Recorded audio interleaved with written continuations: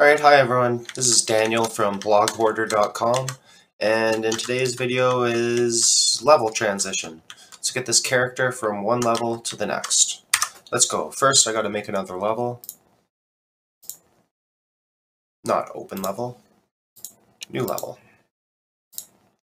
Let's save it. I'm gonna call it L2. Okay. Let's go back to the first level. Okay, now in here you gotta put a box collision in, so when your character triggers this invisible box, it will send them to the next level. So let's create that box trigger. So let's call it, so first blueprint actor, then call it next level. Call it whatever you want. Actually, sorry. Next level, okay, 1 to 2. Enter. Open it up, add component, box collision. I always drag it over the scene root. I'm just going to mess with the scale just to make it a little bigger really quickly. We're going to scale it up in the game.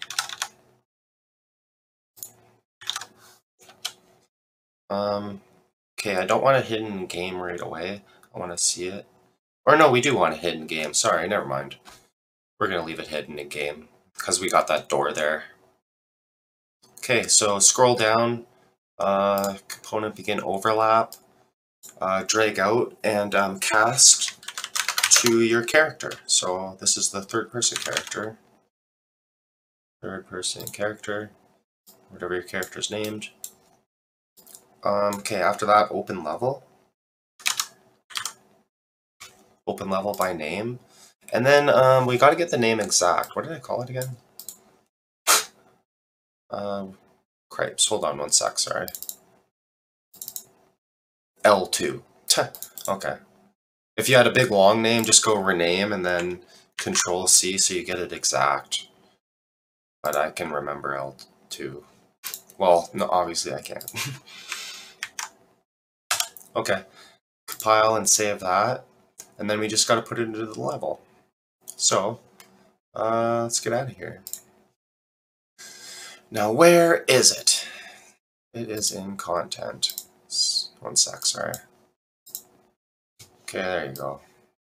Drag it out.